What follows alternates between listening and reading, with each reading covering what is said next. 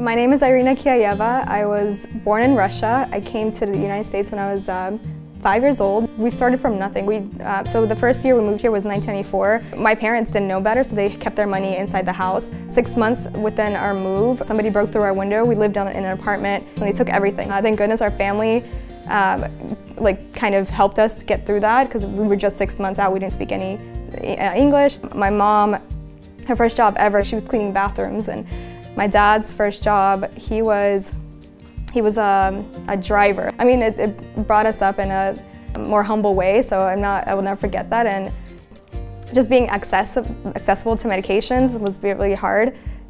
Growing up, when we traveled to the United States, it was kind of like eye-opening for everyone, like, what? Like, there's a pharmacy right here. How are you able to just go to the doctor and just get a checkup so easily when it was so hard and scarce in Russia? So that's just something that resonated with me, and I always knew that I wanted to be in the medical field, and pharmacy is where it kind of ended up.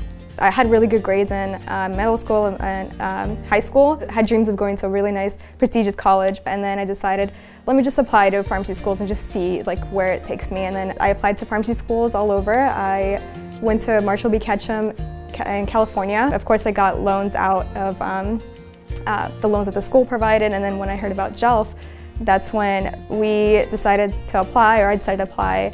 And after I got the email saying, congratulations, you are offered this interest-free loan, that's when I was pretty ecstatic, because all the loans that I was getting out, all the interest was accumulating, and I just don't want that. For those 3 years, it was just back-to-back, thankfulness, and I just didn't have to take as much loans out from my other grad school loans, so it was just very a nice surprise. And just being a Jewish loan, it just gives a confidence that that we do look out for one another. And honestly, after I repay my loans within that set amount of time, I want to give back by donating as well, and can't wait for that to happen.